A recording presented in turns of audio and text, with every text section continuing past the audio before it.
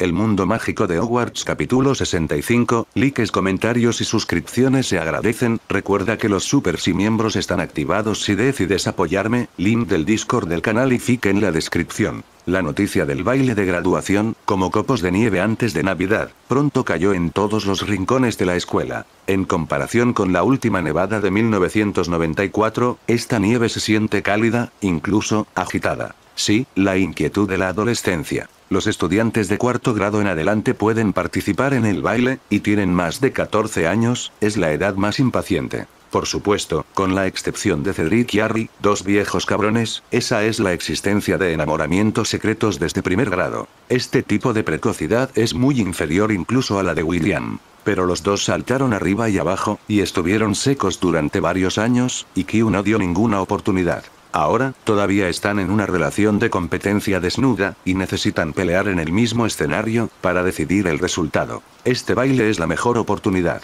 El ganador es, por supuesto, el camarón y el corazón de cerdo, y el perdedor se va, Shichen. No hay mucho que decir al respecto. En términos de ganar, Cedric es más grande. Es mejor que Harry. Ya sea altura, apariencia o incluso grados, todos son aplastados sin controversia, el tipo de aplastamiento repetido. El Quidditch más orgulloso de Harry, Cedric también está invicto. Aunque sea más grande que Garon, Cedric es un joven empresario y uno de los accionistas de Acali Mystery Shop.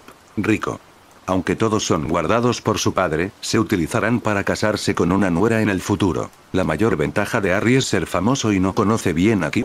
Así es, la falta de familiaridad significa que hay espacio, y realmente no entienden las deficiencias de los demás. Y Cedric y Q son demasiado familiares, como hermanas pequeñas, no hay sensación de distancia. Como el mejor amigo y el mejor amigo de Q, William quería aconsejarle que no eligiera continuar colgándolos a los dos. Esto te dará dos perros lamiendo. William parecía un viejo mejor amigo. Las relaciones son arruinadas por las novias, muchas novias asumen el papel de hacer malas ideas, sembrar discordia y persuadir a la gente para dividir y no persuadir. Nadie sabe mejor que él. Como la adolescencia es inquieta, se refleja en el lado positivo, es decir, el número de estudiantes en el campus ha aumentado repentinamente. Por un tiempo, parecía un poco abarrotado, especialmente las chicas. En el pasado, todos necesitaban hibernar, si no era necesario, se escondían en el cálido dormitorio después de clase, o se acostaban debajo del animal mágico llamado hada de la colcha.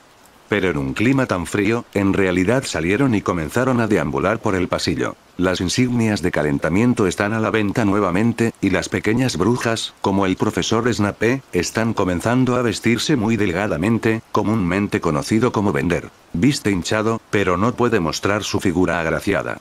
¿Quién puede ver la grasa que se ha perdido durante medio año? El castillo está lleno de grupos de chicas, extravagantes y arrogantes. Originalmente, la proporción de hombres a mujeres en invierno era de 4:1, pero en un instante se convirtió en una terrible de 1:7. Además de usar ropa fina, a las chicas también les gusta juntarse más. En el pasado, había como máximo 3 o 2 personas caminando juntas, pero ahora, buen chico, reúne a 7 u 8 personas a la vez. Renunciaron a ir solos y comenzaron en grupos. Hay que tomarse de la mano para ir al baño, comer juntos, sentarse juntos en clase, en cualquier momento, no se puede estar solo. Parece que los chicos son grandes manitas de cerdo y atacarán a la chica soltera en cualquier momento. Este tipo de miedo es, por supuesto, falso, y no pueden esperar a que los chicos se apresuren a invitarlos. Es mejor tener estampida y violencia, el tipo de escenas en las que varios chicos agarran a la gente. Si todavía puede negarse a disculparse y enviar algunas tarjetas de buena persona en público, es realmente más cómodo que beber Fulling. Entonces, ¿por qué reunirse? Esto es lo mismo que una pasarela, si no se reúnen, ¿cómo pueden mostrar su belleza? En caso de que alguien te invite, y lo rechazo de nuevo, ¿cómo pueden saber eso otras chicas cuando estoy solo? Dilo tú mismo, es demasiado bajo. Es todo té verde viejo. Entonces, desde que la profesora McGonagall anunció la llegada del baile de Navidad, comenzó la batalla de la pareja de baile de Hogwarts. William también estuvo involucrado en el torbellino de la guerra, y fue el primero en ser atacado. No fue la gran pezuña de cerdo en los ojos de las chicas que lo atacaron, sino las chicas. Por ejemplo, en este momento, lleva caminando 20 minutos y no ha caminado desde el aula de transformaciones hasta el auditorio. Solía moverse rápido, solo le tomaba 10 minutos como máximo. William parecía haberse convertido en un animal raro y estaba rodeado de todo tipo de alumnas fuertes. Hay 3 escuelas. Estaban riéndose y susurrando en el pasillo, y había mucha gente mirándolo descaradamente. Todos estaban esperando que una bruja fuera la primera en invitar a William. La primera persona en invitar debe ser carne de cañón, de eso no hay duda. Pero puedes probar la actitud de William y averiguar si tiene una compañera. Después de empujar y empujar durante mucho tiempo, empujaron a una niña y, a los ojos de todos, caminó lentamente hacia William. Siendo repentinamente bloqueado, William tuvo que detenerse en el lugar. Miró de arriba abajo a la tímida niña, tenía unos 11 o 12 años y parecía más joven que Annie. «Merlin, ¿parece un lolicón?». William hizo en secreto un signo de interrogación, que salió mal y causó que todos tuvieran esta ilusión. Cuando hizo un signo de interrogación, definitivamente no era su propio problema, sino el problema de otra persona. Caminar parecía haber consumido todo el coraje de la chica, sostuvo el libro y bajó la cabeza ligeramente, sin atreverse a mirar directamente a William. «Stark, mi nombre es Mormont». Eso, cerró los ojos y tartamudeó. «¿Puedes ser mi pareja de baile? Esta es la petición de mi vida». «Lo siento, no puedo». William se negó sin pensar. Su tono era firme y no había margen de maniobra. La niña de repente levantó la cabeza, abrió mucho los ojos que miraban a Liusen y dijo ofendida: «Entonces ya tienes una compañera». Todas las chicas aguzaron el oído y, mientras Stark no tuviera compañeras, tenían la oportunidad de subir a la torre. «No, todavía no la he invitado». William negó con la cabeza honestamente. «Entonces puedes considerarme, por favor».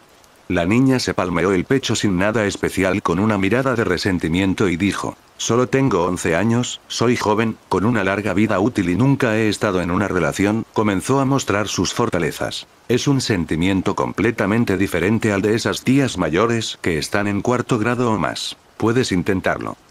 «Vieja tía, este mapa fue despedido, la letalidad es realmente grande. Es un ataque como un camión de riel». Efectivamente, muchas de las llamadas tías viejas ya están regañando a Mormont, ella es una pequeña pezuña. William estiró su mano para sostener su frente, tenía algunos dolores de cabeza, tomó la iniciativa de lanzar la habilidad tarjeta de buena persona e infligió 100 puntos de daño psíquico al enemigo. «Eres una buena persona, pero todavía no puedo aceptar tu invitación». Al escuchar las palabras de William, la niña gritó sin previo aviso, si no se tapaba la boca ligeramente, lloraba desconsoladamente. William estaba extremadamente avergonzado y solo quería irse rápidamente. La niña finalmente dejó de llorar, volvió a levantar la cabeza, miró a William muy seria y sollozó. «Me gustas mucho, he escuchado tus historias desde que era niña». La niña triste rápidamente agregó entre lágrimas: «A mis compañeros de cuarto también les gustas mucho, pero no se atreven a venir. ¿Puedes firmar algunos nombres para mí, solo para consolarme, está bien?». La niña parecía estar lista, e inmediatamente sacó la pluma y el papel. William no había firmado a los estudiantes durante mucho tiempo, pero en este momento, este tipo de solicitud no puede ser rechazada. Tuvo que tomar la pluma y firmó rápidamente. La niña tomó 7 u 8 autógrafos, y de repente le dio un abrazo a William y se escapó con flores de pera y lluvia. Parece que William es un cabrón. Pero cuando se escapó, de repente sonrió brillantemente, agitó una nota y les dijo a algunas brujitas: «Voy a llegar, así que dije que puedo conseguir el autógrafo, todavía no lo creen. Dar dinero, dar dinero. ¿Quieres comprar una cola?». William fue realmente engañado. Efectivamente, verdaderos fanáticos, a todos les encantan las puñaladas por la espalda.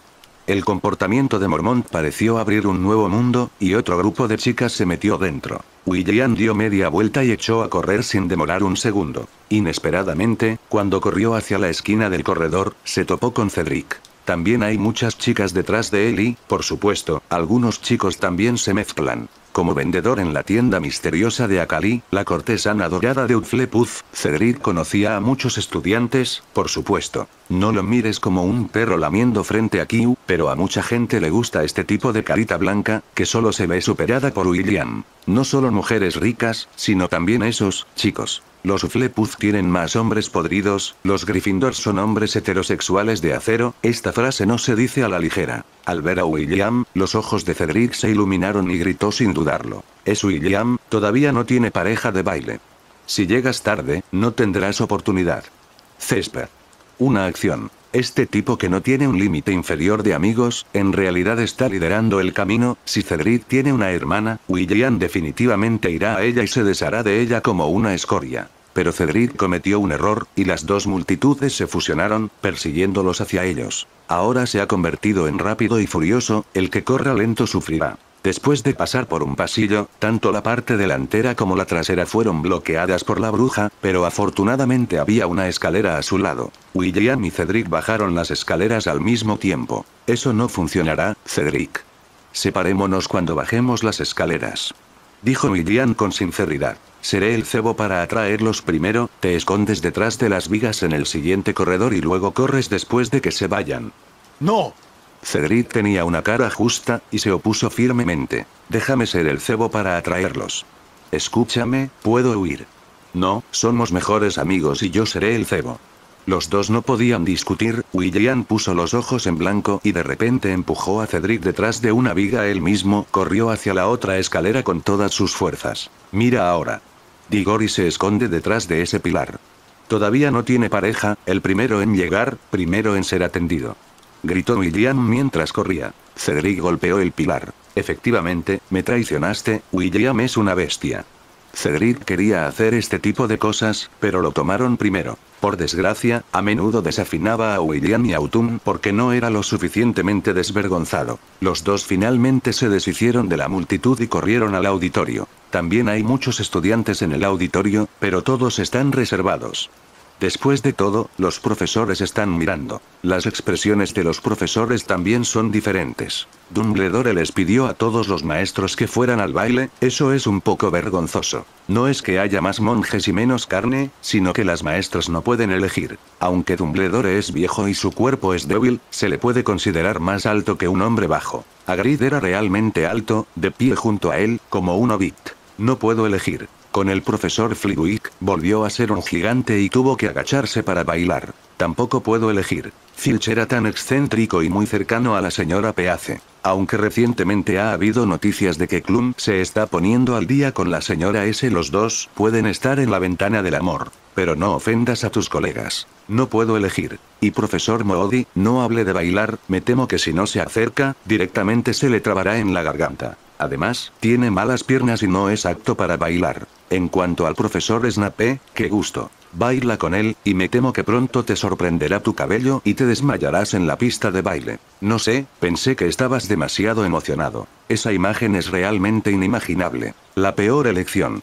Las maestras estaban eligiendo, y de repente todos descubrieron que el mejor maestro varón en el equipo de maestros era en realidad el joven William. En cuanto a William, Cedric lo apartó a la fuerza justo cuando se sentaba en la mesa de Ravenclaw. Fleur acaba de rechazar la invitación de Ravenclaw de Davis, y estaba a punto de decirle algo a William cuando volvió la cabeza y descubrió que él se había ido. Miró su espalda, suspiró suavemente y sacudió su cabello plateado con angustia.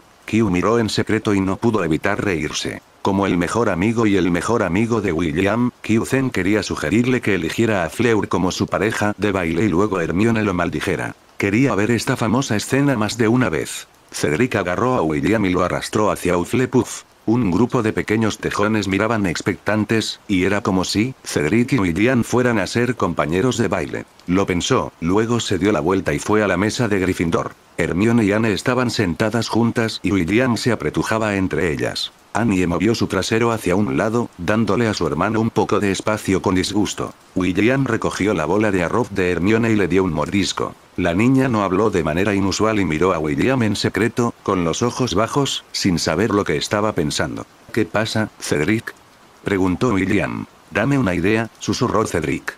Voy a invitar a Q. Las orejas de Harry son tan puntiagudas que se eriza de inmediato y comienza a curiosear a sus competidores. Así es, aunque Harry y Cedric son competidores, solo conociéndonos a nosotros mismos y a nuestros enemigos podemos salir victoriosos en cada batalla. Solo dilo directamente, dijo Annie como algo natural. No, ¿cómo puedes decirlo directamente? Cedric negó con la cabeza. La atmósfera debe ser provocada y debe ser romántica, para que las posibilidades de éxito sean altas. ¿Cómo decirlo? Tiene que ser considerado. Después de que Q estuvo de acuerdo, ¿qué debo hacer? Si no estoy de acuerdo, ¿qué debo hacer? ¿Es un acosador o es difícil de conseguir? Cedric brotó como un experto en sentimientos. Harry, que estaba escuchando con las orejas de lado, asintió con la cabeza. Tiene demasiado sentido, no esperaba que Cedric ya hubiera estudiado tan profundamente en su búsqueda de chicas. ¿Puede la biblioteca tomar prestada su colección de amor? Si no, Harry irá y lo aplastará directamente. Los gemelos se acercaron y Josh se rió. Cedric, piensas demasiado. ¿Qué? Dije, si dudas así, no podrás alcanzar a las chicas. Fred palmeó a Cedric en el hombro. Es mejor acelerar, o otros invitarán a Q por adelantado. Lo mismo ocurre con otras buenas chicas, y deben empezar rápido. Entonces, ¿con quién vas? Preguntó Ron con curiosidad. Angelina, respondió Fred sin dudarlo, sin ningún tipo de vergüenza. ¿Qué? Preguntó Ron sorprendido, ¿tú la invitaste? Buena pregunta. Fred chasqueó los dedos. Giró la cabeza y gritó desde el otro lado de la mesa. Oye, Angelina. Angelina estaba charlando con Arya Spinett cuando escuchó el grito y miró hacia Fred. ¿Qué pasa? Preguntó en voz alta. ¿Te gustaría ir al baile conmigo? Angelina miró a Fred con una mirada mesurada. Por supuesto, dijo, y luego volvió a hablar con Arya nuevamente, con una leve sonrisa en su rostro. Mira. Fred le dijo a Cedric, es así de simple, pan comido. Debe darse prisa, de lo contrario, otros lo invitarán primero y no tendrán ninguna posibilidad. Harry miró a los gemelos confundido, y ambos parecían tener razón. Pero lo que dijo Cedric, también tenía sentido. Harry estaba en un lío. Harry, es hora de que nosotros también hagamos algo, invitar a alguien, dijo Ron pensativo. Fred tiene razón. No quiero terminar bailando con Ugly. Hay algunas personas que no deben haberla invitado a ser su pareja de baile, y si comenzamos tarde, tenemos que formar equipo con esas personas. Pero Harry vaciló. No es nada, pero, Ron se encogió de hombros y dijo, solo piénsalo, al final, solo queda una chica como Eloise Mirgen. Prefiero ir solo, que encontrarla. Y sigo siendo un guerrero, tengo que encontrar una hermosa compañera. Hermione frunció el ceño y dijo, Ron, no deberías hablar mal de Eloise a tus espaldas de esta manera. Su acné ha mejorado recientemente, y en realidad es bastante guapa. Su nariz está un poco torcida, dijo Ron sin rodeos, bueno, ella es simplemente fea. Oh, ya veo, Hermione no pudo evitar burlarse, básicamente, quieres invitar a la chica más bonita que te acepte. Incluso si el carácter de la persona no es bueno, es completamente rudo. Bueno, sí, eso es básicamente correcto, dijo Ron, mirando en dirección a Fleur. Solo sé bonita. ¿Estas son tus 3 vistas? Hermione parecía conocer a Ron por primera vez, mostrando una expresión de disgusto. Entonces eres realmente repugnante, refresca mi opinión sobre ti cada vez.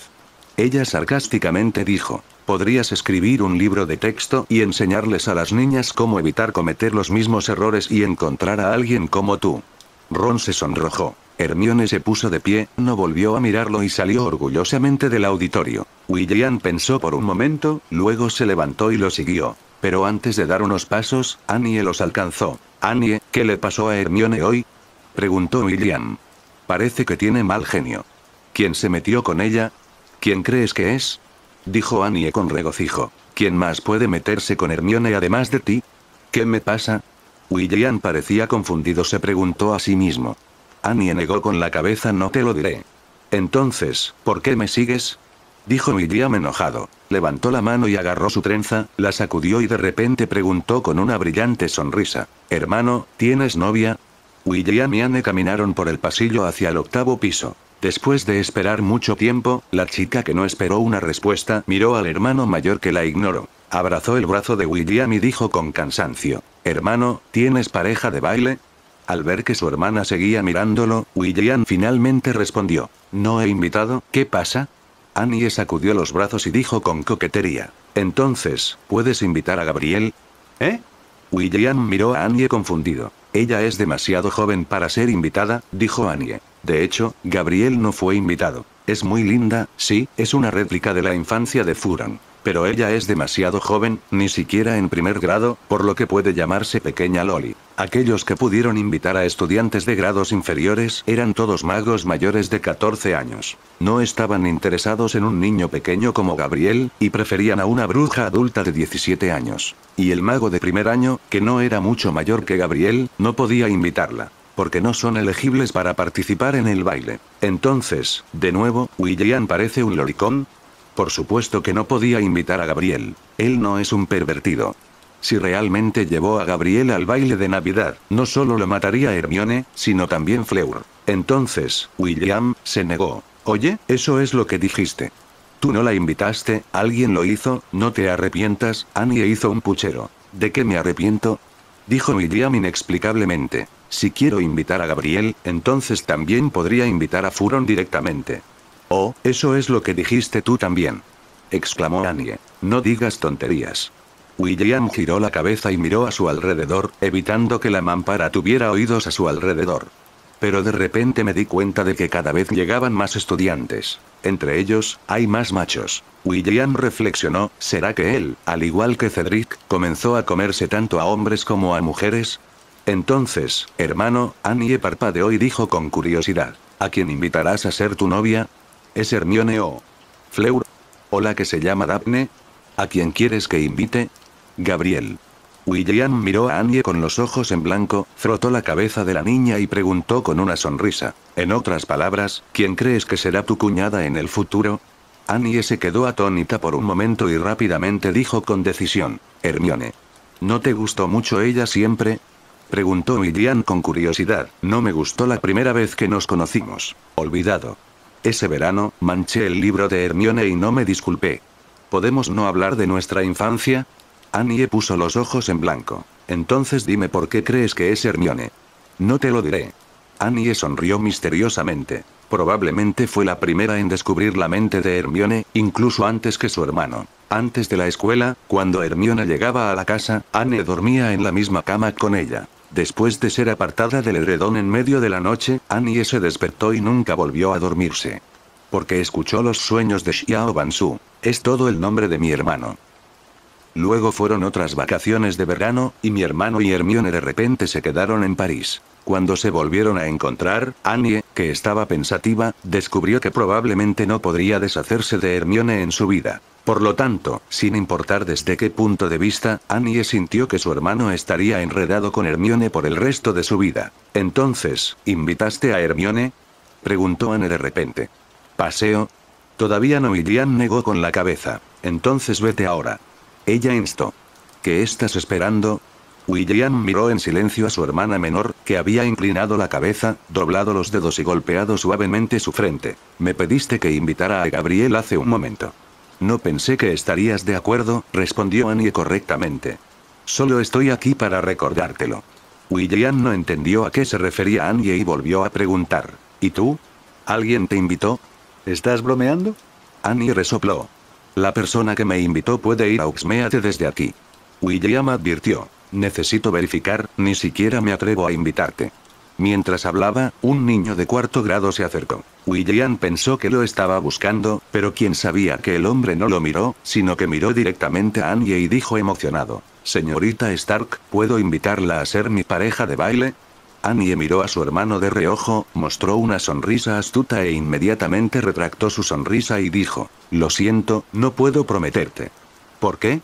El chico estaba muy decepcionado. ¿No soy lo suficientemente bueno? Acabo de escuchar que te gustan los chicos con buen francés. Tengo un auténtico acento parisino, y también domino el italiano y el ruso. Si te vas de viaje en el futuro, puedo ser traductor. No, bueno, no me gustan los chicos de cuarto grado que aún no tienen sus timos. William miró a Annie con asombro. Este motivo de rechazo es absolutamente absoluto. De repente se sintió un poco lamentable, y el grupo de chicos en la fila frente a él se había ido. No es que no seas lo suficientemente bueno, sino que Annie es demasiado exigente. Casa de las necesidades. Hay decoraciones especiales en la casa y se colocan varios crisoles en las esquinas, que son todas pociones que generalmente se elaboran a tiempo. También hay filas de estanterías con varios libros almacenados, como una pequeña biblioteca. Hay una casa de capacidad de respuesta y, naturalmente, hay capacidad de respuesta. Esta habitación se instaló para que solo William y Hermione puedan entrar, ha existido durante años. William empujó la puerta y entró en silencio, sin hacer ruido. Levantó la vista y vio a Hermione sentada en el sofá de plumas de ganso en el medio de la habitación, escribiendo en la mesa con su pluma y pluma hacia abajo. Caminando, se sentó al lado de la chica. Hermione fingió no verlo y todavía estaba escribiendo rápidamente allí, murmurando algo. Miró por el rabillo del ojo y descubrió que ella estaba usando el pergamino que solía usar para practicar maldiciones. William dijo rápidamente. Incluso si odias a Ron, no necesitas maldecirlo, ¿verdad? Hermione miró, ¿quién lo maldijo? William sonrió y dijo, está bien, no te enojes. Sé que hay algo mal con lo que dijo. ¿Qué tal si acudo a alguien para que lo ennegrezca para que no pueda encontrar una pareja femenina? Hermione dejó la pluma suavemente y resopló con frialdad. ¿A los chicos solo les gustan las chicas bonitas? ¿Las feas son repugnantes? ¿Tú también lo crees? No lo hice. William miró a los ojos de Hermione con calma. No dispares el cañón del mapa, soy inocente. ¿Inocente? Hermione golpeó suavemente el escritorio, arrugó su delicada nariz y resopló con frialdad. Muchas de las chicas que te rodearon y te invitaron al baile son bastante hermosas, ¿no? TSK, cuando pasé, solo lo miré casualmente. Hay varias chicas, y creo que son hermosas.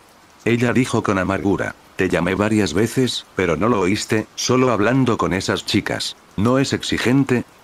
Guillermo suspiró levemente. Entendió que las palabras de Ron no eran nada en absoluto. Las brujas que rodeaban a William al mediodía eran el foco de la ira de Hermione, especialmente cuando ella pasaba y quería decirle a William que se fuera, pero él era tan atrevido, no me escuchó. Hermione estaba tan enojada que le dolía el estómago, y Ron simplemente golpeó el cañón, por lo que quedó atónito. Al pensar en esto, William sonrió suavemente y dijo, oye, ¿tú dices eso? Sí, pienso en algunas brujas hermosas, ¿cómo se llaman? Hermione resopló, fingiendo que no le importaba. Con solo mirar el pergamino sobre la mesa, estaba furioso y me volví lamentable, como una niña que fue abandonada por el hombre sin corazón. William estiró el cuello de repente y miró el pergamino. Hermione rápidamente estiró sus manos para cubrir el pergamino, sonrojándose y dijo, no mires, no mires. Guillermo sonrió y dijo, ¿solo William es un bastardo? ¿No me maldijo, o dijo que soy un pervertido o algo así? Hermione se inclinó sobre la mesa, levantó la cabeza y dijo enojada, eres un pervertido. Al ver que William quería extender la mano y sacar el pergamino, de repente le mordió la muñeca. Pero no se atrevió a morderlo, por miedo a lastimarlo. William extendió su mano izquierda para rascar las cosquillas de Hermione, y ella rápidamente se derrumbó y le arrebataron el pergamino. La niña resopló un par de veces, se quitó los zapatos y se sentó con las piernas cruzadas en el sofá, sin mirar al niño. William volvió a poner el pergamino sobre la mesa, abrazó la grácil figura de Hermione por detrás y olió vigorosamente el cuerpo de Hermione, tembló ligeramente y su respiración se aceleró. Se acercó a su oído y dijo suavemente, Hermione, quiero invitarte a que seas mi novia, ¿quieres? La niña se apoyó en el pecho de William, cerró los ojos y se mordió los delgados labios, que estaban brillantes y goteantes, como si los dientes fueran a sangrar con un poco de fuerza. Después de un rato, Hermione se dio la vuelta, se acostó en sus brazos, emitió un largo tarareo y dijo con voz temblorosa, William, lo haré. La Navidad está cada vez más cerca y la escuela está cada día más ocupada. Se puede ver a los estudiantes en todas partes, constantemente invitando y siendo invitados. Si estás de acuerdo, todos estarán felices, pero ser rechazado en público, especialmente cuando las chicas están en grupo, es simplemente una ejecución pública. Pero esta última situación no es demasiado común, a menos que el chico realmente esté tirando de las caderas. Más chicas no se niegan ni están de acuerdo. Solo cuelga así. Solo colgándote, puedes elegir la mejor entre las muchas llantas de repuesto. Y los chicos no son tontos, todo el mundo quiere ser el rey del mar, así que tenemos que echar la red y centrarnos en la pesca. Por lo tanto, cuando acababa de invitar a una chica, cuando la otra parte dijo que quería considerarlo, el chico dijo cariñosamente que esperaría hasta Navidad, luego giró la cara e inmediatamente fue a buscar a otra bruja. Además de los diferentes nombres, incluso las líneas de la confesión no cambiaron. Algunas personas se juntan con chicos al mismo tiempo, otras hablan de brujas en una operación multilínea. Durante un tiempo, incluso la industria de encontrar parejas de baile comenzó a volverse introvertida. Rollo loco. Un estudiante codiciado como William fue la minoría que se decidió por una pareja de baile desde el principio. Cuando se trata de involución, algunas industrias de citas surgirán según lo requieran los tiempos. Como socia y fuerza principal de la tienda misteriosa de Akali, la carrera de Lee ha sufrido un duro golpe recientemente. Con el fin de mantener las calificaciones de los estudiantes, la profesora McGonagall ha llevado a cabo 2 oleadas de medidas enérgicas contra el negocio de las respuestas de referencia en el mercado. El trabajo secreto de Lee no era bueno, por lo que tuvo que dejar de trabajar temporalmente. Pero había que ganar dinero, así que encontró a William. Como jefe de la marina en su propio taller, William definitivamente ayudaría. Después de pensarlo, invirtió en Lee y le dio una nueva forma de ganar dinero. Estableció la red Lily de Hogwarts. El negocio de respuestas de referencia trajo mucha información de clientes a Lee. Necesita coordinar esta información para completar el trabajo de inteligencia de los estudiantes. ¿Quién tiene pareja y quién no? ¿Qué aspecto tiene el estudiante? ¿Cuál es su carácter? ¿Cuánto dinero de bolsillo hay? Cualquier información puede ser proporcionada. Y alguna información, como los pasatiempos de la otra parte, cómo conseguir novias, para obtener información más detallada, debe ser un miembro senior. ¿Sin dinero? ¿No tienes dinero y quieres invitar a una pareja de baile? Que se vaya el polvo. La intención original de Lily.com, por supuesto, no es ganar dinero, sino ayudar a todos a encontrar mejores parejas de baile. Piénsalo, invitaste a una chica y ella ya tenía pareja de baile. Si hubieras sabido esto, ¿no te habrías evitado la vergüenza de ser rechazado? Por supuesto, si Lily.com amplía su escala, buscará sitios de citas y sitios de citas. Entonces, en este tipo de entorno involutivo, Lily.com es inexplicablemente popular. Muchos estudiantes se han apresurado a la gran membresía. Por ejemplo, Malfoy corrió al miembro diamante de una vez, tratando de encontrar el amor verdadero. Malfoy estaba furioso cuando vio a su compañera, Pansy Parkinson, escrita en la parte de atrás de su nombre, cuya pareja femenina es Pansy, aún no ha aceptado. No es de extrañar que ninguna chica lo haya invitado recientemente. Resulta que Lily.com está difundiendo rumores. Bueno, su padre escribió que había que invitar a Pansy. No hay forma de obligar a su propio hijo de esta manera. Durante el verano, Lucius perdió mucho dinero y William lo chantajeó por tantos galeones. Ahora quiero que mi hijo se case con una nuera rica. Si Draco pudiera casarse con Pansy, si su padre muriera repentinamente y Lucius fuera a encargarse del funeral, podría hacer una fortuna de 3 o 2 millones. TSK, resulta que Pansy es la verdadera Pansy Dayu Parkinson. Malfoy no se atrevió a desobedecer las órdenes de su padre, sin importar lo poco dispuesto que estuviera. Sin embargo, cuando vio la columna de Harry detrás, todavía había escrito ninguno, e inmediatamente se equilibró mentalmente. Malfoy se preguntó de nuevo, ¿debería escribir una carta y pretender ser una chica para invitar a Potter? De hecho, Harry estaba esperando con ansias una carta. Pero no la carta de Malfoy, sino la carta de Cho. Harry había estado fantaseando últimamente con que Cho le había escrito una invitación para el baile. La prueba es que ayer se encontró con Kyu en el pasillo después de clase y ella le sonrió. ¿No es obvia esta ola de pistas?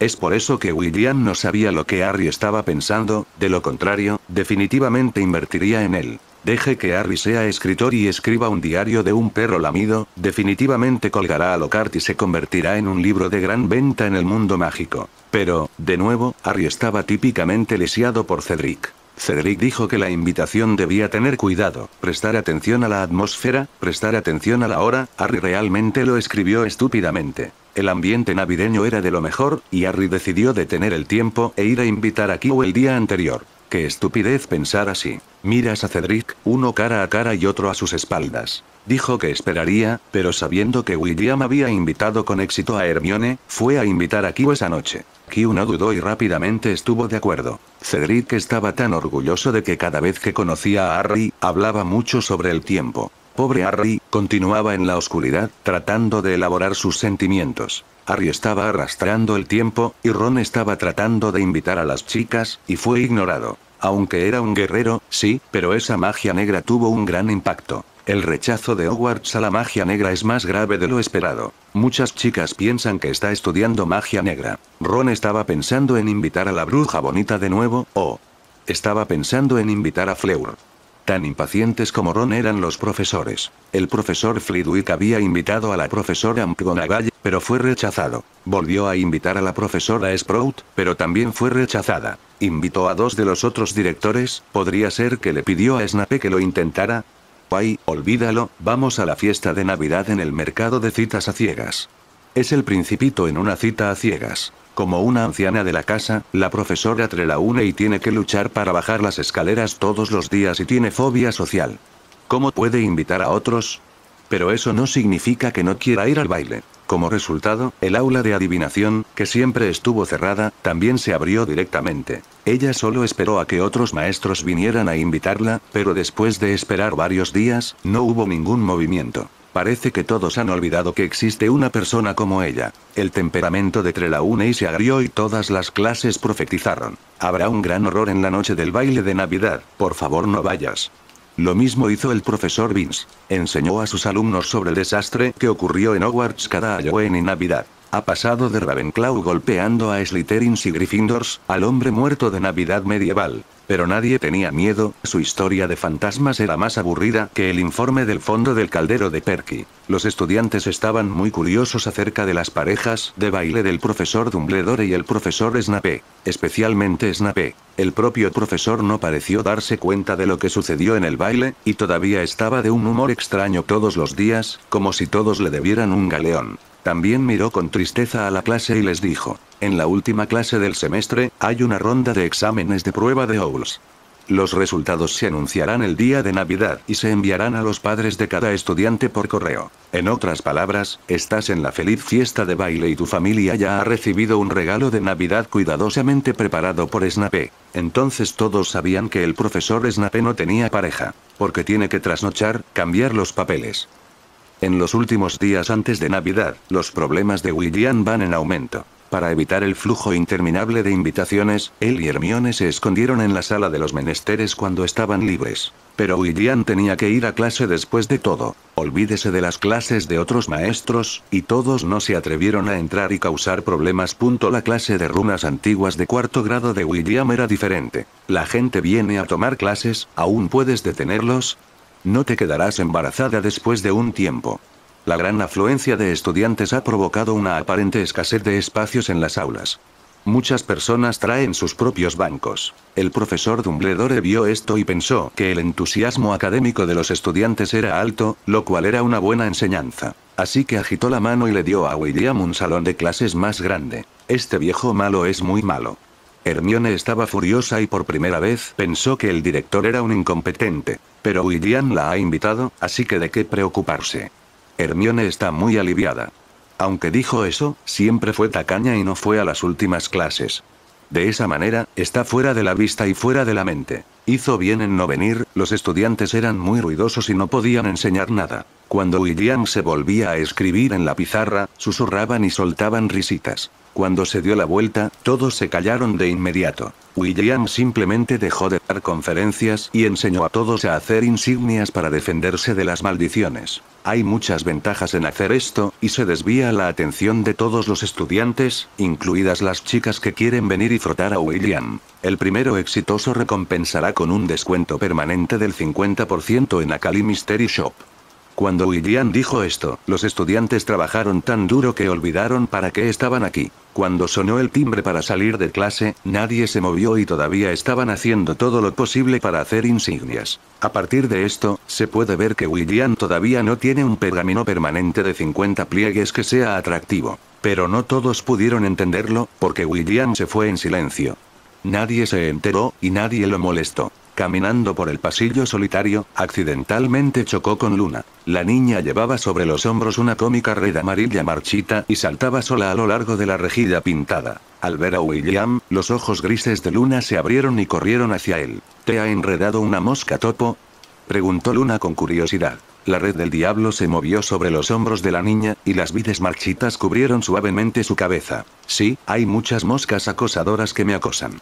William sonrió y estiró su mano, girando las ramas de la telaraña del diablo para revelar el rostro de Luna. Incluso ignorando esos atuendos extraños, no se veía como una chica normal en absoluto. Pero a William le gustaba mucho esta chica y la consideraba como una hermana como Annie. Es molesto, las moscas acosadoras, son invisibles, flotarán en tus oídos y desordenarán tu mente. Luna levantó las manos y golpeó el aire, como si estuviera ahuyentando grandes polillas invisibles. Sí, tiene pesticidas en su casa.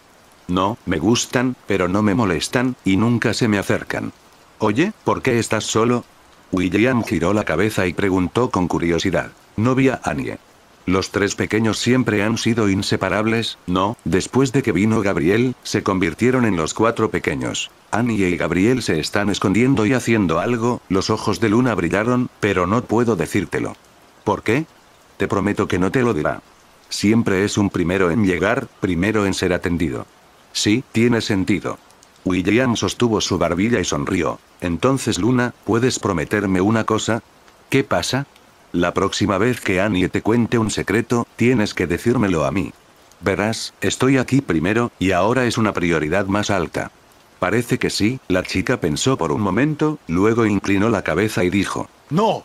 Tengo una mejor relación con ella. William suspiró, pensando en qué sorpresa le iba a dar Annie. La última sorpresa fue, ella robó el huevo Thunderbird.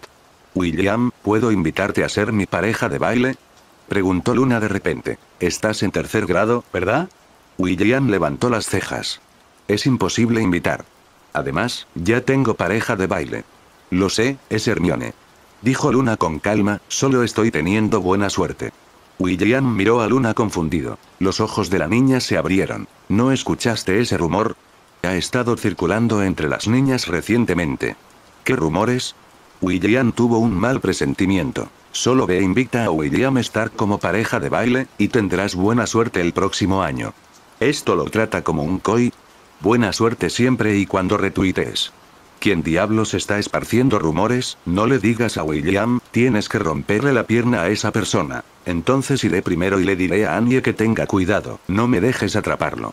William caminó hacia el otro lado del corredor. Luna miró su espalda y de repente sacó un collar de campanas de viento de su bolsillo, dudó un momento, luego se inclinó suavemente y lo colgó de su cintura. La niña cargó la red del diablo, haciendo un sonido ding ding dong dong desde su cintura, y caminó por el pasillo, rebotando en otra dirección. Ocasionalmente, cuando los estudiantes conocen a Luna, se sienten un poco arrepentidos, se ven bien, pero sus cerebros parecen tener algunos problemas. Cuando William caminó hacia la puerta, se encontró con un grupo de alumnas de Beauxbatons, que también eran tutoras en la clase de velocidad de Akali. En el momento en que lo vieron, los ojos de esas chicas francesas llenas de intrigas se iluminaron. Hay emociones sutiles, ojos audaces y timidez tímida. Inmediatamente se reunieron e invitaron a William uno por uno. Como dijo Luna, las chicas realmente lo tomaron como un koi. Solo invita y buena suerte el próximo año. Por supuesto, esto también puede ser una excusa popular para evitar la vergüenza después de ser rechazado.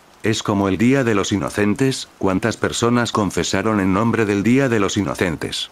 De todos modos, me rechazaron, así que solo estaba bromeando. Pero el entusiasmo de la chica francesa y la piel dura de William no pueden soportar este tipo de batalla aterradora. Afortunadamente, Furon lo rescató, ella se acercó e involuntariamente lo sacó del sacado del multitud. Gracias por ayudarme mucho, suspiró William. Furon parecía tener algo que decir, pero no habló, solo permaneció en silencio. Agitó su cabello plateado y fue interrumpida justo después de decir William.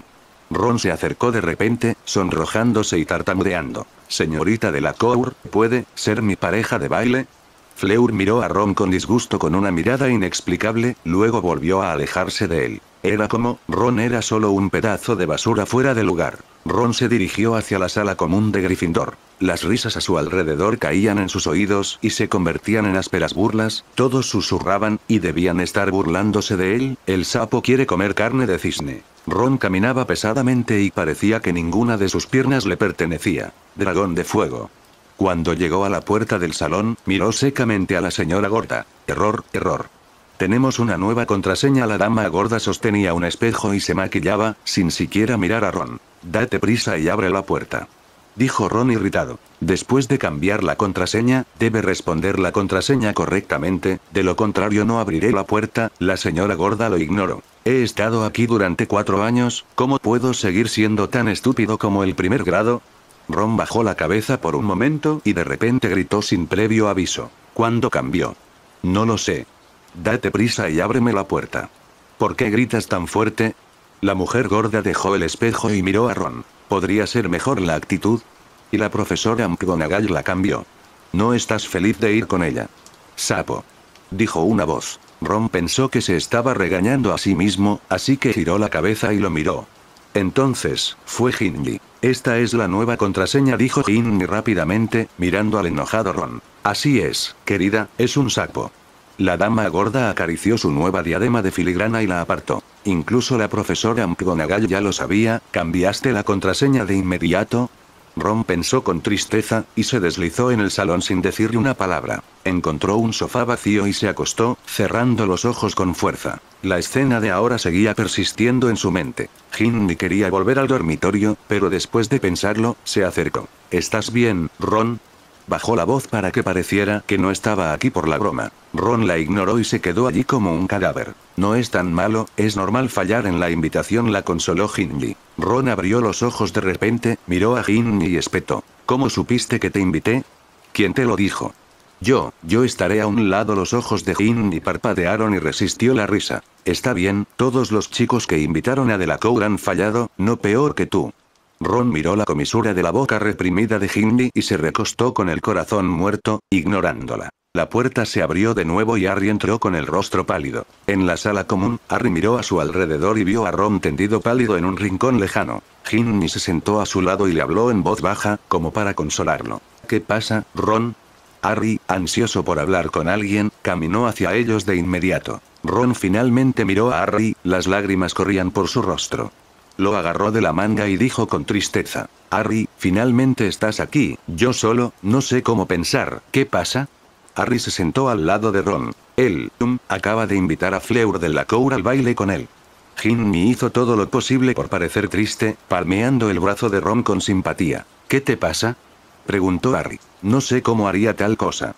Dijo Ron, jadeando de nuevo, cuando mi cerebro estaba caliente, fui a invitarlo a pesar de todo. ¿Qué estupidez estoy haciendo? Está lleno de gente, está repleto, estoy tan mareado, todos están mirando. Ron cubrió su rostro. La vi mientras caminaba por el pasillo, estaba parada allí hablando con William, y de repente no pude evitarlo, y subí y le pregunté. Todavía estaba hablando, pero apenas podía oírlo con claridad. Simplemente me miró como si fuera un pepino de mar o algo así. No se molestó en responder. Y luego, no sé, volví en sí y salí corriendo. Ron miró las expresiones de los dos y de repente gritó. Está bien, solo ríete si quieres. ¿Sí? Es mi sapo el que quiere comer carne de cisne, ¿de acuerdo? ¿Estás satisfecho ahora? No, Ron, no me reiré de ti. Harry bajó la cabeza. Yo también fallé.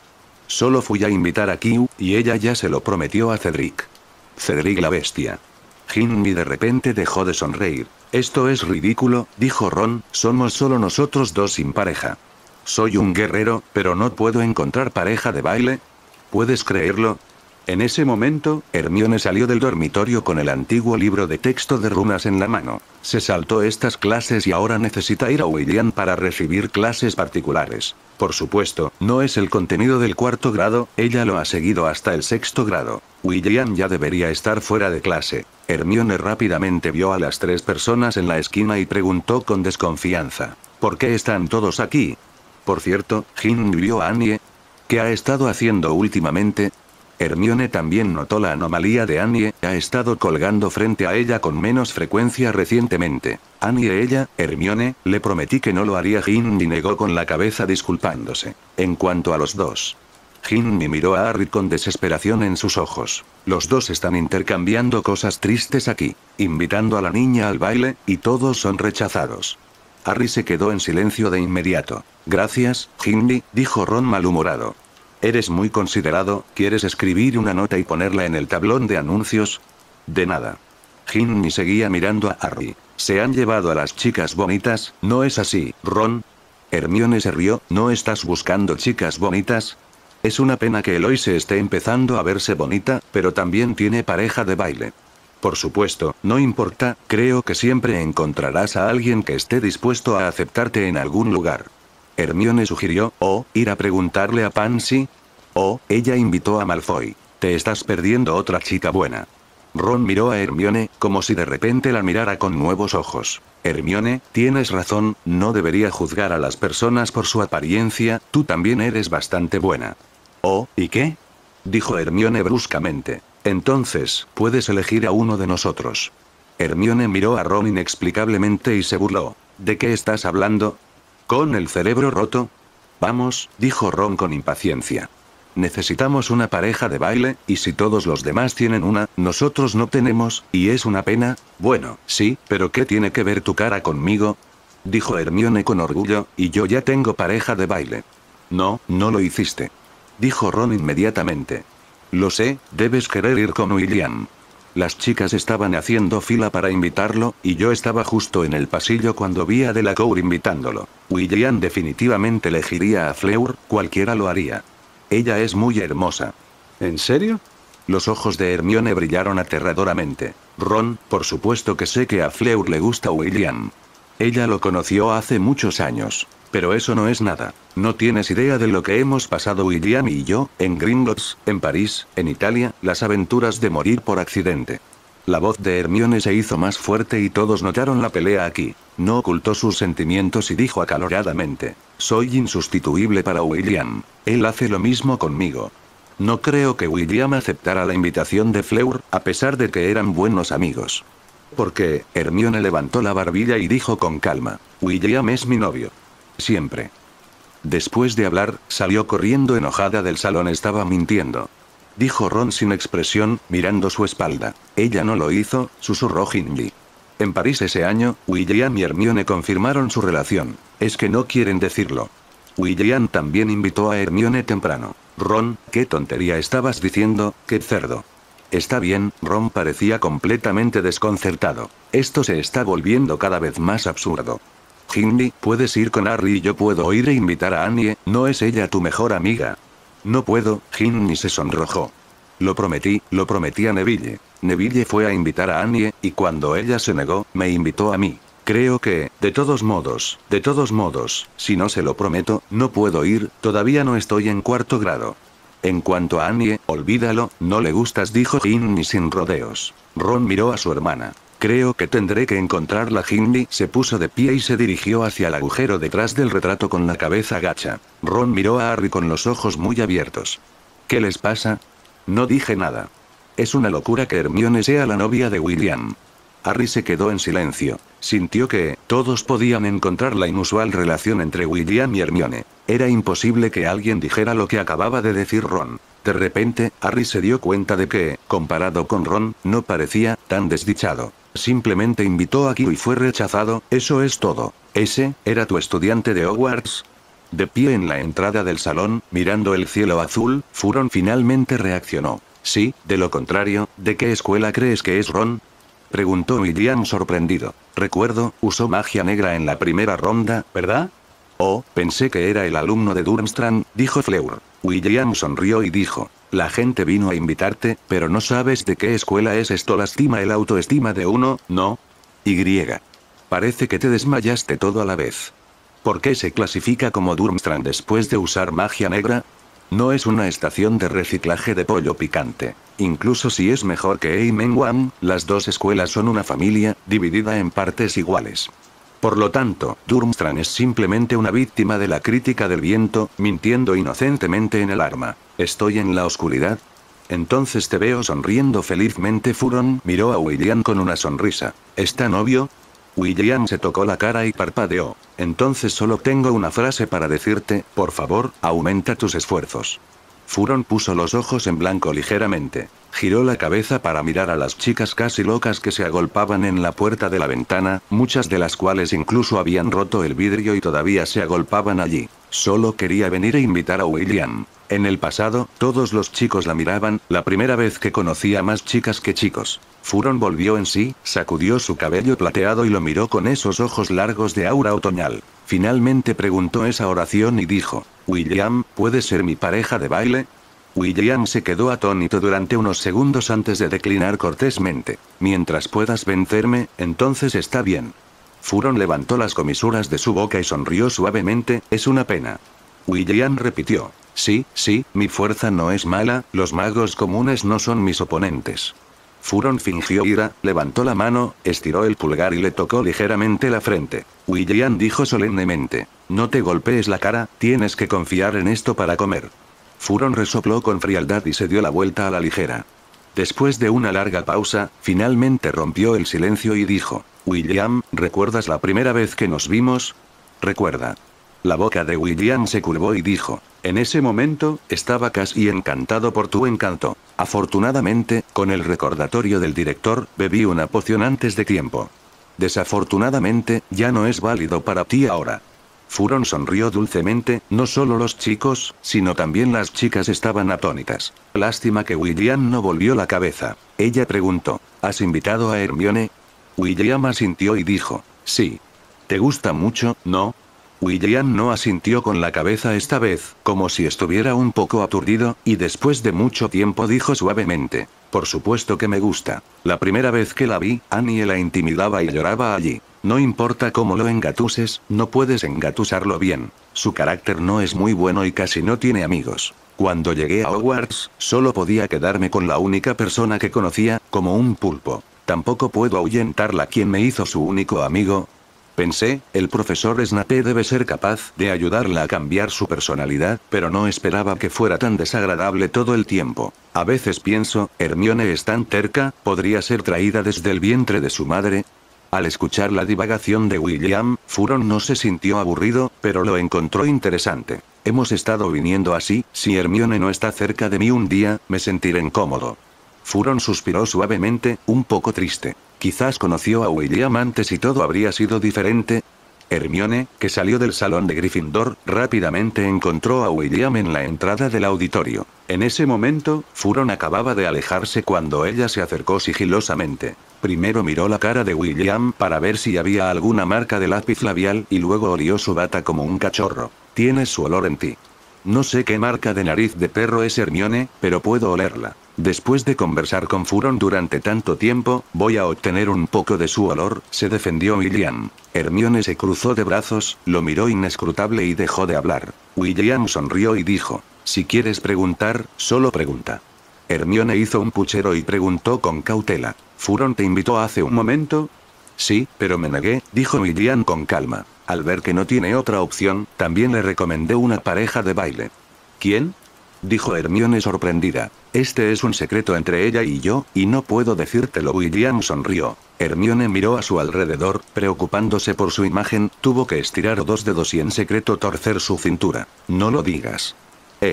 No te lo diré si te mato. William tomó la mano temblorosa de Hermione. En este momento, 3 estudiantes vestidos con ropa descuidada se acercaron directamente a ellos, mostrando sonrisas siniestras. 2 hombres y una mujer. Helena Caslana puso las manos en las caderas, levantó la barbilla y estiró su pecho plano y hundido, sin cubrir su pecho plano. ¡Qué hombre más guapo! Este es mi pollo gordo.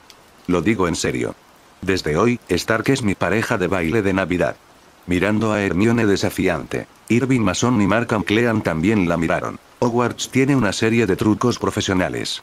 A veces eran mortífagos, a veces eran magos oscuros. Ocasionalmente aparecen hombres lobo, vampiros y dementores. Pícaros, bribones locales, pícaros, bárbaros rusos, advenedizos estadounidenses, soldados franceses, estudiantes de Slytherin, es aún más una interpretación de 3 puntos. Este grupo de basura también recolecta dinero y se convierten en actores en todas partes. Por ejemplo, ahora, está jugando a un pícaro en sus verdaderos colores. La mano de Helena casi tocó la cara de William, y justo cuando estaba a punto de limpiarle el aceite, el héroe finalmente apareció. Vi a Krum caminando rápidamente. Cuando vio a William junto a Hermione, un rastro de tristeza y pérdida brilló en sus ojos. Pero no importa, contrató a un grupo de drag profesionales, para que lo ayuden a crear el ambiente. Krum escuchó a Harry. La invitación debe ser cuidadosa, prestar atención a la atmósfera, prestar atención a la hora, él lo creía. ¿Cómo cultivar la atmósfera? Por supuesto, un héroe salva la belleza. Entonces ni siquiera tuvo que sacar su varita, lanzó hechizos sin varita y la levantó con una mano desde una distancia de 7 u 8 metros. Mason parecía haber sido golpeado por los mordiscos de Arvada, sus pies se levantaron del suelo y golpeó el bote de basura. Krum volvió a saludar suavemente, y Karma cayó al suelo, luego gimió de dolor. Helena es la más exagerada. Mientras vuela boca abajo, todavía grita profesionalmente. Definitivamente regresaré. La boca de Hermione se torció y apartó la cabeza para no mirar a estos idiotas. William estiró su mano para apretar la barbilla de Hermione, giró suavemente su cabeza hacia atrás y dijo con una sonrisa. Parece que Krum está aquí para invitarte. Sí, sí. Es una pena que ya sea tuyo. Hermione se tapó la boca y sonrió. Ver la intimidad entre Hermione y Stark rompió el corazón de Krum. No es lo mismo. Él, ya no confía en Harry. William de repente estiró sus brazos alrededor de la esbelta cintura de Hermione y declaró su soberanía en público. Hermione es mi novia y mi pareja de baile. Así que no la vuelvas a invitar y no me invites a mí. Daphne, que se había enredado con su hermana durante varios días antes de deshacerse de su hermana, se apresuró a invitar a William y acaba de escuchar las malas noticias. Se paró en el pasillo con flores de pera y lluvia, y finalmente incluso se agachó y lloró, luciendo muy lamentable. Todos los estudiantes varones que tuvieron la suerte de ver esta escena expresaron su enfado con William, que estaba muy lejos, scumbag. Krum miró a Daphne y descubrió que la chica también era bonita. Se acercó y estaba a punto de hablar cuando escuchó una palabra fría: rodar. El día antes de Navidad, los profesores tomaron los prefectos y armaron la escuela con luces de colores. Los pasamanos de las escaleras de mármol están cubiertos con bolas de cristal de varios colores, a ambos lados del alero aparecen una gran cantidad de carámbanos que nunca se derriten. En la entrada del auditorio se colocan 4 gigantescas esculturas de hielo: águila, león, tejón y serpiente, como dioses de 4 puertas. También hay 12 robustos árboles de Navidad en el auditorio, decorados con varios artilugios, desde acebos relucientes hasta búhos dorados que cantan. También se presentan huevos fluorescentes patrocinados por Akali Mystery Shop, que huelen cremosos. Muchos estudiantes están robando comida, pero después de comer, seguirán eructando. Las armaduras también están encantadas y cantarán villancicos cada vez que pase alguien. Había grandes copos de nieve flotando en el auditorio, y la temperatura en la habitación era tan alta que no se derretían, pero cuando caían sobre las cabezas de todos, desaparecían automáticamente. El carruaje azul claro de Beau's Buttons también fue redecorado y la campana fue reemplazada por una gran linterna azul. Desde la distancia, parecía una gran calabaza helada en invierno, y la casita de pan de jengibre espolvoreada con azúcar glacé junto a ella era la cabaña de troncos de Hagrid. Además de estos atuendos bastante escandalosos, comenzaron a circular muchos rumores en la escuela. Por ejemplo, Dumbledore compró 80.000 barriles de hidromiel con sabor a la señora Rosemerta con 3 broomsticks. La escuela compró a Akali Mystery Shop 6 millones de fuegos artificiales especiales. La profesora McGonagall compra 100 millones de viales de Fillantus para cada estudiante de Akali Mystery Shop. Estos son solo anuncios suaves, todos difundidos por la Marina. Pero no hay manera, todos creen esto, las ventas de la tienda misteriosa de Akali han aumentado mucho. En la mañana de Navidad, William se despertó temprano en la mañana. Este año, tiene más regalos y todo el dormitorio está amontonado. Bobotea durmió profundamente y sintió que se levantaba la colcha, maulló insatisfecho y luego perforó hacia el área cálida. William empujó su trasero gordo e instó: levántate rápido, Bobo. Tienes muchos regalos de Navidad. Bobotea yacía perezosamente en la cama, enrollaba las orejas, maullaba un par de veces con impaciencia y luego se acurrucaba en una bola de carne. Parece no su frase a Lao Tzu, como si dijera: ¿y dejar que yo, el dueño del gato, mueva sus patas? ¿De qué sirve tu oficial de pala de mierda? Realmente solo tienes 2 habilidades: alimentar y palear mierda. Al ver que Bobotea estaba tan frío, William se frotó la cabeza vigorosamente. El gas despertador del té Bobo salió inmediatamente. Está realmente lleno de resentimiento. Te quedas con Hermione todas las noches y no regresas hasta tarde en la noche. Fui despertado por ti, sin mencionar que dormí contigo por la noche. Ahora que has terminado de dormir conmigo, sigues jugando conmigo por la mañana. Los gatos realmente no tienen dignidad. Bueno, puedes simplemente abofetearlo, barbilla, bien, bien.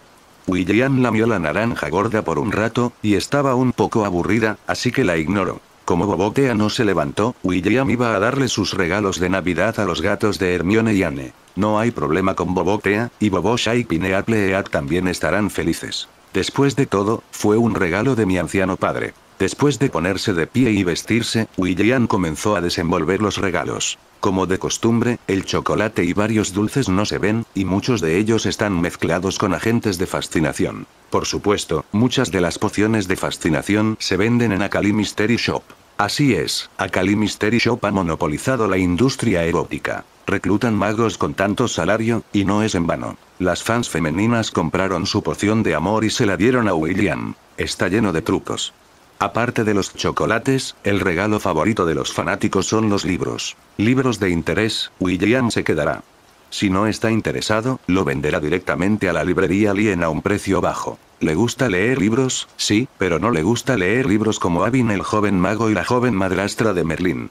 Por el contrario, a los compañeros de habitación de William les gusta mirar, como Bradley, son fieles seguidores. Incluso anotó el título de cada capítulo, algo así como una casera. Lo que más le gusta decir es: Las notas del mago Avin no son muy buenas.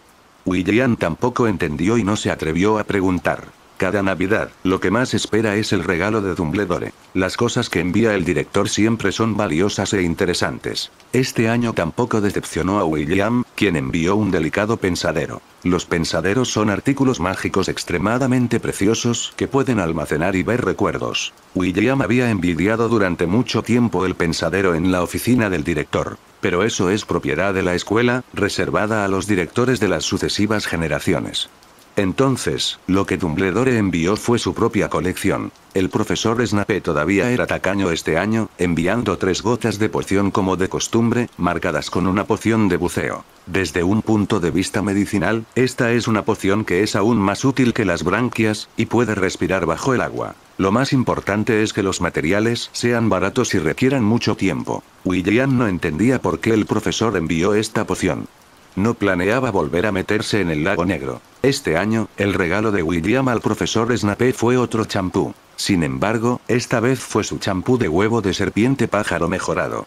El olor es un aroma especial de lirio. El regalo de Navidad de William para muchas personas es el champú. Este es un champú modificado para Hermione. Lo que le dio a Dumbledore fue el sabor a frambuesa, con la esperanza de que el director no lo bebiera como jugo de frambuesa. También le dio a Berford, champú con sabor a lana. Le di a la señora Máxime el champú con sabor a berenjena, espero que le guste. Además, a la profesora Balbuceo le gustan las papas fritas con sabor a pepino, y William también le envió champú con sabor a pepino. En un país extranjero, debería estar muy feliz de recibir el regalo de William. Sirius envió un antiguo libro de magia, escrito en papiro, en latín antiguo. Este libro mágico tiene una larga historia, aún desde la época romana. En ese momento, el idioma más poderoso de Europa era el latín. Porque esta lengua muerta era la lengua franca del Imperio Romano. El libro presenta mucha magia ofensiva, que es muy valiosa. Esto se parece a Sirius, encontrado en su antigua casa ancestral. Este tipo de libro agotado, incluso Dumbledore puede no tenerlo.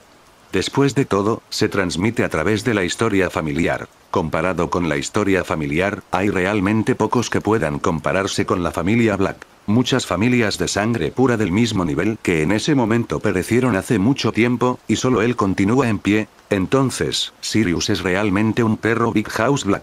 El regalo de Hibiscus es un álbum de fotos de madera de osmanthus muy delicado. Cuando William lo abrió, descubrió que era desde su nacimiento hasta su 17º cumpleaños, todas las edades. Lo que William le dio a Fleur fue una joya preciosa hecha por el duende. Un collar de zafiros. Terene envió un modelo de madera de la Basílica de San Marcos. William le dio a Terene la espada de alquimia que Dumbledore le había dado. Miró a su alrededor y no vio el regalo de Navidad de Hermione. William recordó que ella tampoco recibió ningún regalo de Navidad en su segundo año. Aunque ella insistió en regalarlo, William no sabe ahora qué es exactamente lo que le dio. Después de empacar los regalos, William descubrió que era casi mediodía, así que se levantó y caminó hacia Gryffindor. La contraseña reciente de la casa Gryffindor siempre está cambiando, era un sapo hace unos días, y hoy ha cambiado a no extraños para entrar. Ni siquiera sé quién está protegiendo. Por supuesto que es para prevenir a los holgazanes y otras personas. Después de escuchar la orden de William, la señora gorda se rió y se volvió hacia adelante. La profesora McGonagall dijo que todas las chicas buenas de nuestro hospital fueron llevadas por el patio exterior. Debemos evitar que alguien entre. Oh, eso no tiene nada que ver conmigo, William sonrió con confianza. No soy una persona ociosa, y no soy esa persona. No, William, eso es lo que dijo la profesora McGonagall. La señora gorda estaba sentada en el marco de la foto, desempacando el chocolate borracho y dijo. Ella dijo, si envías a Hermione de regreso en medio de la noche en el futuro, te romperás las piernas. William dijo sin palabras. Está bien no quejarse. Sí, sonrió la gorda, pero ¿quién te obligó a no invitarme al baile? William puso los ojos en blanco, durante el baile, sostenía un cuadro. Es como una reliquia. ¡Qué imagen tan espeluznante! Además, no puedo devolverlo en medio de la noche, eso es fácil de hacer. Si es demasiado tarde en el futuro, no dejaré que Hermione regrese. La sala de los menesteres también permite dormir. Ve directamente a la raíz del problema. William rápidamente siguió el pasillo y entró al salón, donde vio a los gemelos, Harry y Ron sentados en el sofá. Harry parecía somnoliento, dormitando constantemente. ¿Puede tener sueño? Se dice que en un sueño hay de todo, siempre ha querido soñar con el otoño, pero anoche volvió a soñar con Tom y lo despertaron varias veces. Sin mencionar la mala calidad del sueño, y Dobby lo despertó por la mañana para darle un regalo de Navidad. Estoy tan cansado. Harry nunca había estado tan letárgico y desinteresado en nada desde que supo que Cho había aceptado la invitación de Cedric. Ron miró a Harry en secreto, de repente levantó la mano, se la puso en la cabeza y la apretó con fuerza. Harry se estremeció y finalmente se despertó. Se tocó el cuello casi roto y dijo enojado: Ron, ¿no sabes que aquí es suave y quebradizo? También es muy fácil de romper. Solo tienes que pincharme, no me empujes así, me duele. Está bien. Ron se encogió de hombros, sosteniendo su varita, realineando un vestido floral. Ese vestido era la túnica que estaba expuesta en el tren, de la que Malfoy se rió. Ron pareció encontrarlo feo y estuvo a punto de lanzar un hechizo de corte en los pliegues y el encaje para cortar el encaje. Sin embargo, su hechizo de corte no es muy hábil, y el cuello y los puños todavía están llenos de bordes sin rematar. William se acercó y se sentó en el sofá. William, ¿cómo está el regalo de Navidad de nosotros dos? Fred frunció el ceño y dijo: es un buen libro, ¿no? ¿Crees que lo necesitaré? William se rió.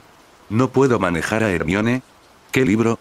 Preguntó Harry con curiosidad. Los 12 secretos de las brujas fascinantes. George parpadeó. Un libro sobre cómo salir y coquetear con chicas. Sí, dijo Fred triunfalmente, así es como llegué a Angelina. Por supuesto, William realmente no lo necesita, tu encanto es suficiente para que Hermione quede fascinada por ti. Harry abrió la boca, él necesitaba este libro. ¡Excelente! Si ya lo hubiera tenido, definitivamente podría hacer una cita hasta Kew, en lugar de ser tan pasivo ahora. ¿Por qué no me diste una copia? Ron levantó la cabeza y se quejó. Soy el hermano menor de ustedes dos, así que dame un regalo de Navidad así. Pensé que sería un poco más caro, o un poco más interesante. Ron, somos lo suficientemente generosos con tu regalo de Navidad. George negó con la cabeza. Sí, no solo estamos enviando una tarjeta de felicitación escrita a mano, Fred hizo un puchero. Ron, realmente te tengo. Envío una tarjeta de felicitación para Navidad y usé papel pergamino. ¿Es tan vergonzoso que nos dejes enviar objetos de valor? ¿Dónde está la cara? ¿Sabes a dónde se fue todo mi dinero de bolsillo? Ron los miró fijamente a los dos. No tomes esa actitud, Ron. George sacudió su dedo. Ambos te ayudamos a pagar la deuda, de lo contrario, todavía debes muchos galeones. Me he convertido en un curandero para ti también. Ron miró a George. Está bien, ¿has encontrado a tu compañero, Ron? Se rió Fred. Recuerdo que los Warriors van a liderar el baile. No vengas, eres solo tú. Por supuesto, Lavender.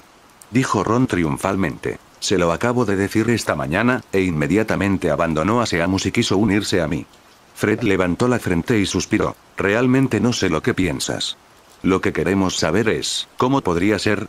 ¿Qué quieres decir? Preguntó Ron, frunciendo el ceño. ¿Tuvo Lavender un accidente automovilístico o algo así? Preguntó George. ¿Qué? ¿Cómo pudo tener un daño cerebral tan extenso, renunciar a Seamus y aceptar tu invitación? Fred negó con la cabeza. George gritó de repente. Ten cuidado. Ron agitó su varita, lanzando un hechizo cortante a Fred con saña. Fred agitó su varita perezosamente y el hechizo se levantó. En ese momento, la puerta de la sala común se abrió de golpe. Seamus entró enojado. Ron, ¿invitaste a Lavender? Exclamó. Así es, hermano. Ron se sonrojó y mintió. Solo invité casualmente, pero ella accedió, pero ella me lo prometió a mí primero. Seamus lo miró enojado. Pero, Lavender dijo que nunca te prometió nada, murmuró Ron. Ibas a ir a la fiesta de Navidad con ella, pero ella nunca dijo, solo una amiga, es un hombre libre. Seamus saltó de repente y golpeó a Ron en la cara. Ron apretó el vestido, gritando y tapándose la cara con las manos. Los gemelos no se levantaron, solo se sentaron torpemente donde estaban. Ron corrió hacia el dormitorio y Seamus lo persiguió. Harry lo pensó e inmediatamente lo siguió para evitar que Seamus siguiera golpeando a Ron. Aunque también quería golpear a Ron, después de todo, lo que hizo fue muy poco amable, pero... Bueno, uno es el mejor amigo y el otro es un compañero de cuarto. Harry también es un hombre.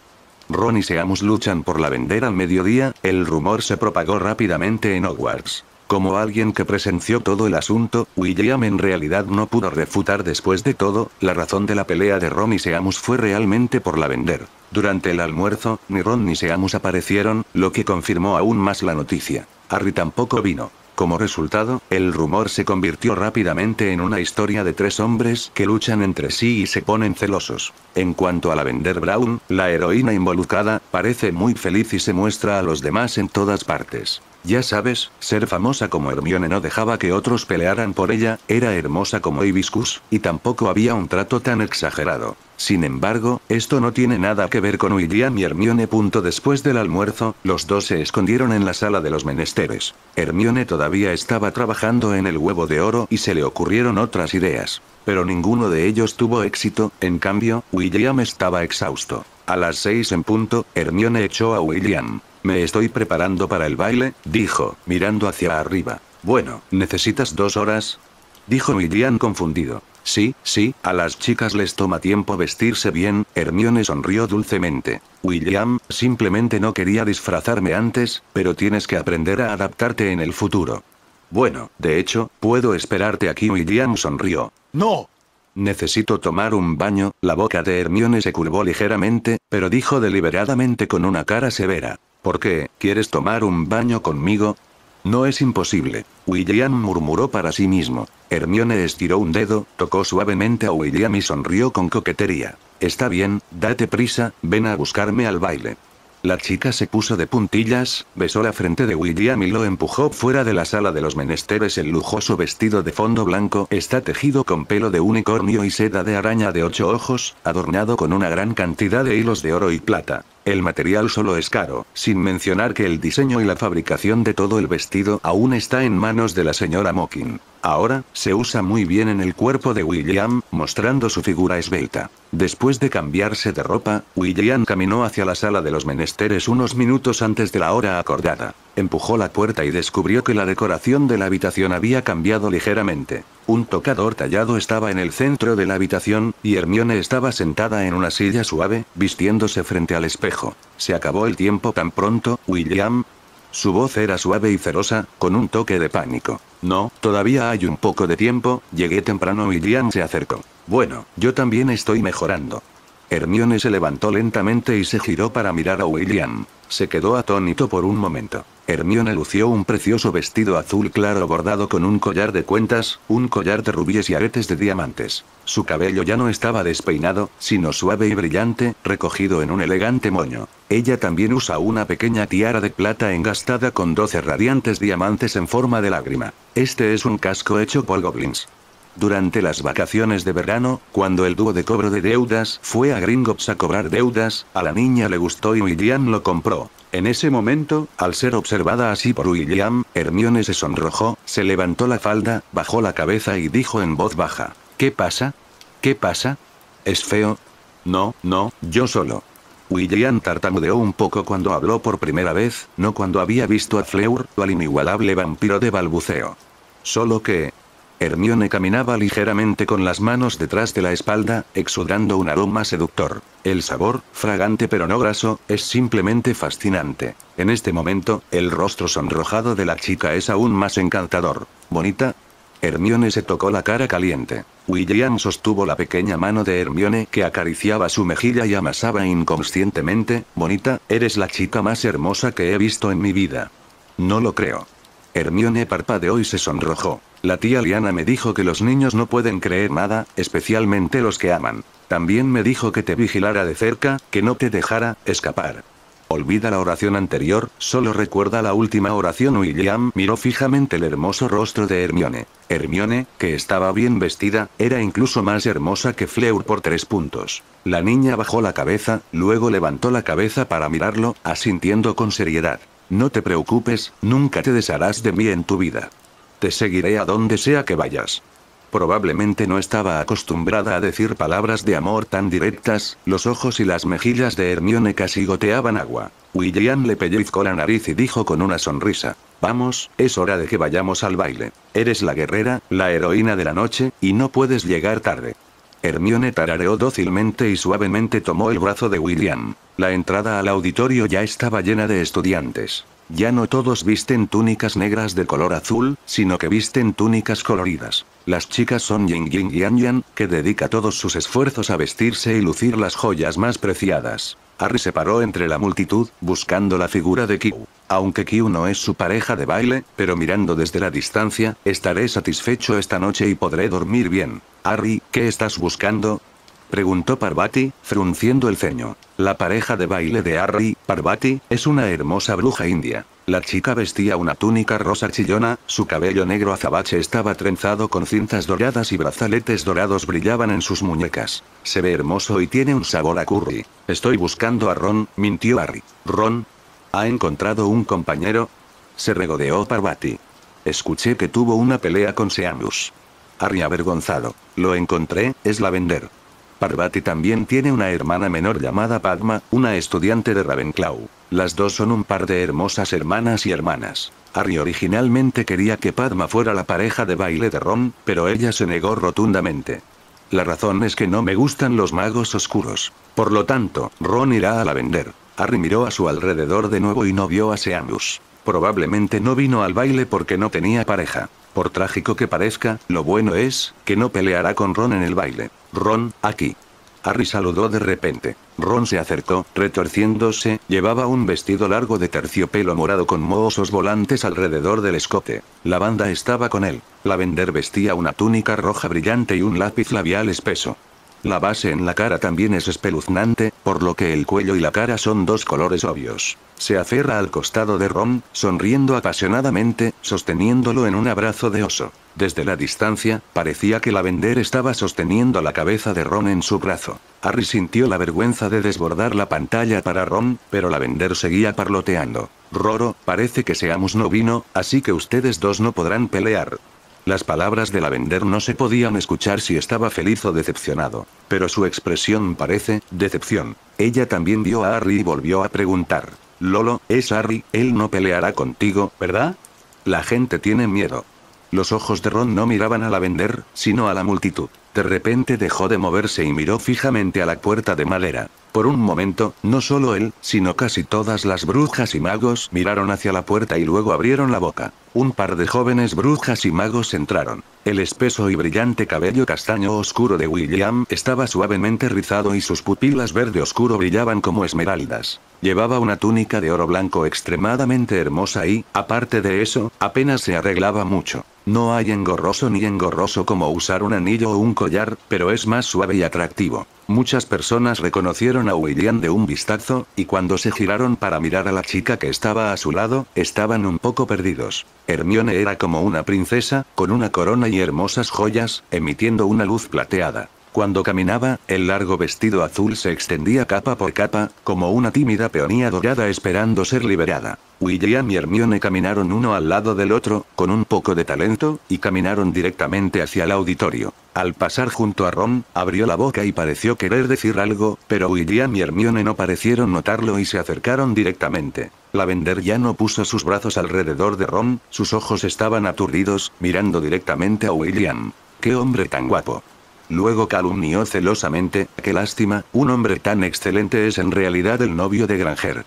Y el hermoso vestido, los diamantes que brillan escandalosamente. Tan agrio. Simplemente sangrado estomacal agrio. Rollo, yo también quiero.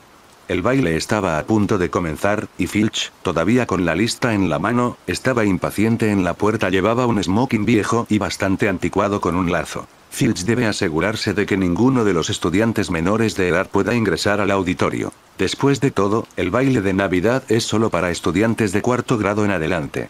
Si eres menor de edad y no estás invitado, no puedes ingresar. Miró la hora, un poco irritado. Escasos y escasos, siempre habrá unos cuantos alumnos que lleguen sin prisas. Filch también quería ir al baile y la señora Peace tenía un vals de amor. Filch sostuvo la lista y miró con saña a los estudiantes. Justo cuando la puerta estaba a punto de cerrarse, un joven mago se acercó. Filch estaba un poco aturdido y se frotó los ojos vigorosamente. Vi a William Stark venir y cargaba a una niña que solo tenía años. ¡Feliz cumpleaños! Stark, ¿no acabas de entrar con Granger?, preguntó Filch con cautela. William puso los ojos en blanco y dijo astutamente. ¿No puedo tener dos parejas de baile? Pero, ¿esta chica aún no ha entrado a la escuela? Filch miró a Gabriel. Su implicación es, tan pequeña, ¿puedes hacerlo? Bestia. Simplemente me gustan los pequeños, ¿no? Dijo William con confianza. Gabriel también asintió vigorosamente, tratando de caminar de puntillas, ávido del brazo de William. Pronto los dos entraron sin problemas. Gabriel susurró: «Annie, ¿está realmente bien? ¿Se enojará William si lo descubren?» «Mi hermano no lo hará, pero Hermione podría romperme la pierna, así que ten cuidado de que no se entere», Annie dijo, poniéndose una máscara y otra para Gabriel. «Fue un regalo que Hermione le trajo de Venecia. Me resultó útil. Espero que la pases bien esta noche, Annie jura, solo que esta vez